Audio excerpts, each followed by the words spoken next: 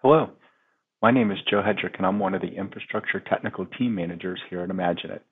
In this video, we're going to continue our discussion of automated property set data in Civil 3D. This is part 2 of a 3-part video and blog series that will demonstrate how to define property set definitions containing formulas and calculations, then use the calculated values in labels and tables. This video will focus on utilizing the property set data and labels. Let's get started. Picking up where we left off in the last video inside of Civil 3D, we can see our pipe run. It is annotated with the name of the structure as well as the insertion elevation of that structure. Right? In the last video, we also associated the property set data to the different structures.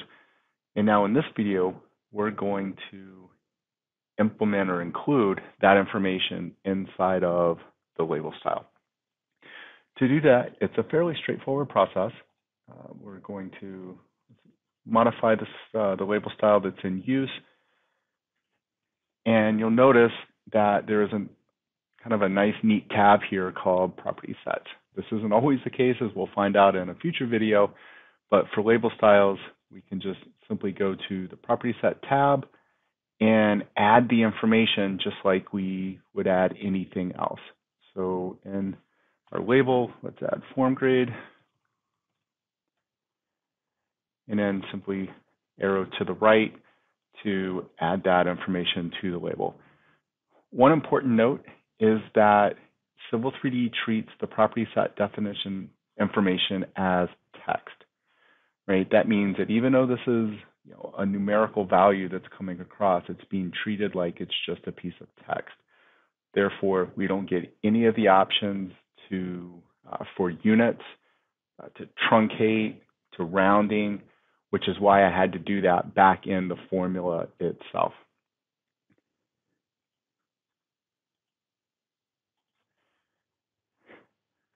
Applying and exiting out of that, we can see that the form grade information gets included in the labels.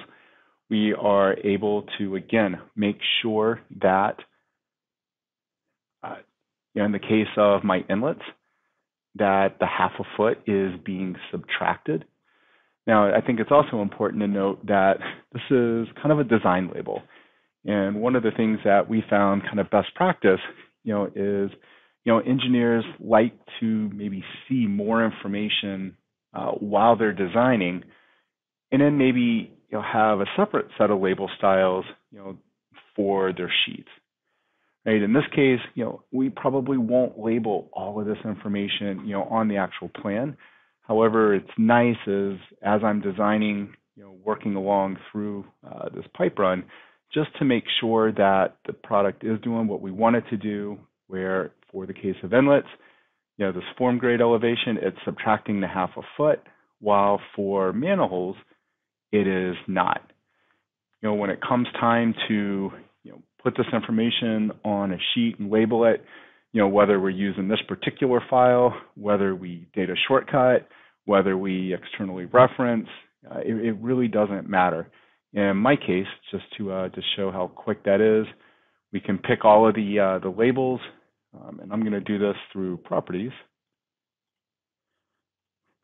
Flip over to a sheet, and now we're looking at information that is probably a little closer to typical as to what we would show on the sheet. Thank you for watching. To quickly recap, in this video, we utilize property set data and label styles. Stay tuned for the final video in this series where this data will be incorporated into tables.